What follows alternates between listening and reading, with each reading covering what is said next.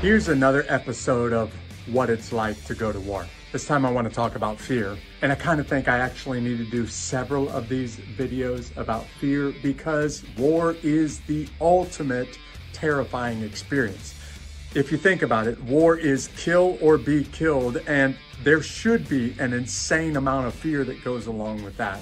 And there are different types of fear that happen to you in war. And really what I think I'd like to do in the next several episodes is talk to you about those types of fear. Some of that fear is based on the unknown. I just have no idea what to expect. You do your best to plan, you try to prepare, you try to anticipate, but in the long run, just like the great Mike Tyson once said, everybody has a plan until they get punched in the face. And most famous warriors will tell you, you go to war with a plan, but the plan goes out the window when the first bullet goes over your head. So there's the fear of the unknown. We'll talk about that some more. There is the fear of certain death. And I really think that it's only a rational human being that would really grasp the fear that I may not live to see the sun come up tomorrow. And in other words, what I'm saying is there's something seriously wrong, sick in the head with somebody who says, I've gone to war and I wasn't afraid at all. Like,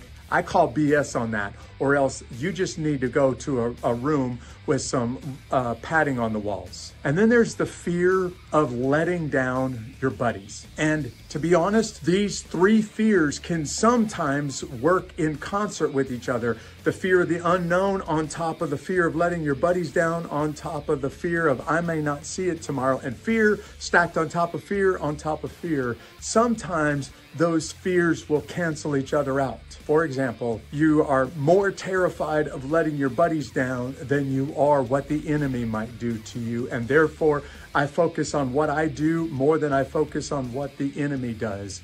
What I'm trying to say in this video is war is entirely about managing fear. And most of the people that have spent a lot of time in war will tell you, war can be weeks or months of intense boredom, and then moments of insane amounts of fear. I've done a video on this in the past in my Black Hawk Down fun fact videos. Sometimes that boredom can just get overwhelming. And then all of a sudden, all of those events happen and you're in the thick of it and every possible fear is on top of your shoulders.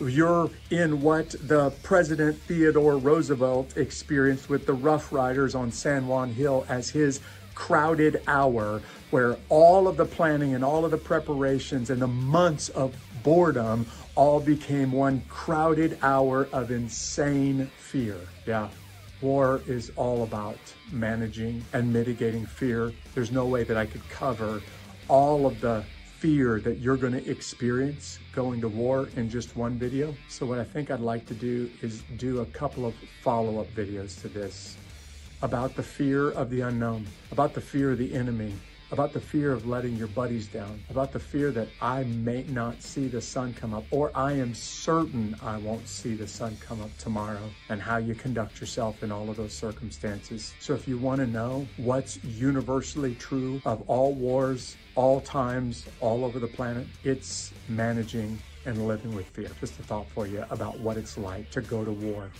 Stay tuned for more information about what I mean by these different types of fear. See you next time.